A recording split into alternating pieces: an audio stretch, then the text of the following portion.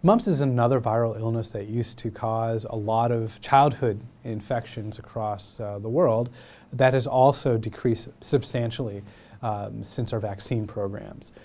We still do see mumps across the world, especially in developing countries, but we've also started to see a resurgence in mumps in the United States. Most people who get mumps get swelling in the neck area. And it causes fever and that sort of illness. And for most people who get mumps, that's the end of it. They get better on their own. Hopefully they don't spread it to other people.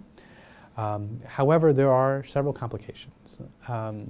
This used to be the #1 cause of sensorineural hearing loss in children and can cause infection in the brain and these other things. And this is another situation similar to measles, where we've lost our community memory of what these diseases do.